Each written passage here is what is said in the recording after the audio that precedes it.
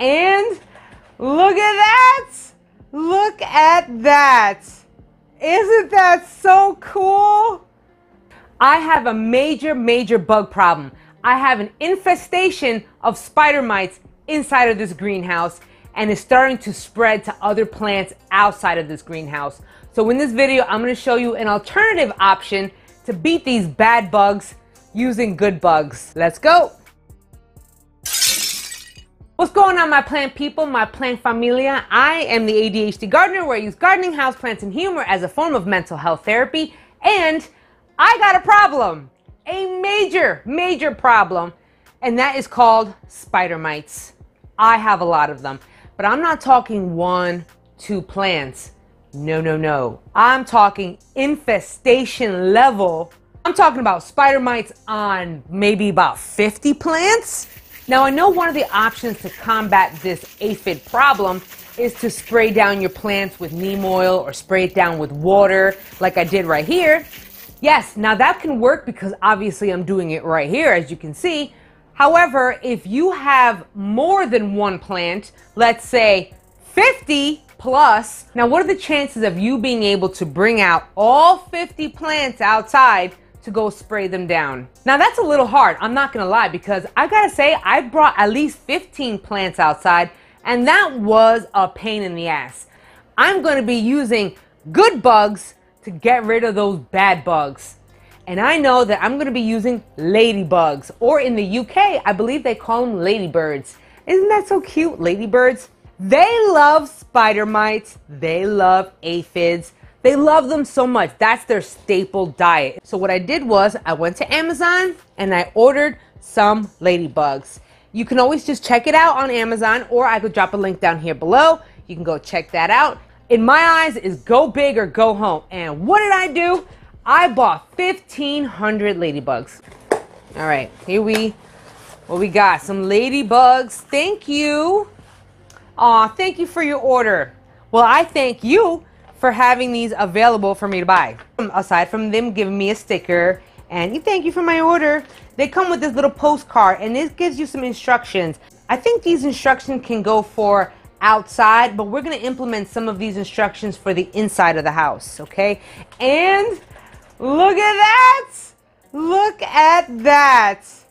Isn't that so cool? I'm telling you, ladybugs are so beneficial. They are such voracious spider mite eaters. Another reason why I have a spider mite infestation inside of here is because I did not have proper ventilation. You must have proper ventilation when it comes to your houseplants, because if you don't, it is a breeding ground for bugs. What happened was I knew it, but I didn't have a fan on me that was that small. So I said, I'm not gonna need it that bad. That was a lie. Now that I'm sitting inside of my greenhouse and I turned my fan off, I definitely noticed that there are bugs flying around me. Very small bugs. I'm no bug pro, so if you're into bugs and stuff, or you have some more ladybug knowledge, please let me know down in the comments below. Also, let me know down in the comments below if you have used beneficial bugs to your advantage. What you're gonna do is after you open this, you're going to tap out a few ladybugs at the base of your plant, all right? Oh, they're all starting to escape. Okay, well, I'm gonna just drop a few here. Sorry, ladybugs, you freaked me out, yo. They are still bugs, so when you feel something kind of climbing on you, ooh, that can freak you out in the beginning. But you get used to it knowing that it's just ladybugs. I'm just dropping some at the base of the plants, and I'm gonna let them do their magic. Look at that. That has so many spiders. Oh, that's an actual spider. There. Let's drop some there. Here. Here. I closed this off right now because I'm going to be spreading this into other parts of my house as well as my outdoor greenhouse. So let's go do that. I'm going to be dropping some in here as well. Tons of them here. These ladybugs will definitely have something to eat here because they are flying absolutely everywhere. Everywhere. Oh my gosh. I'm letting the magic happen. All right. I still have a lot of ladybugs. Remember, I ordered 1,500 of them. So chances are I'm going to be seeing ladybugs in my life for a long, long time, whether they be inside or outside. Outside, inside. You know what I mean. I released a good portion. Remember, 1,500 ladybugs. That's a lot.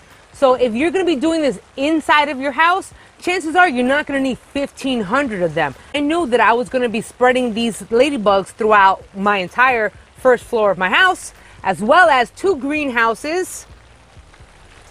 Then I knew that I was going to need a lot of ladybugs. Mind you, I can also do this with lacewings also. Do you release lacewings and ladybugs at the same time, or is it one or the other? I've only tried them one at a time.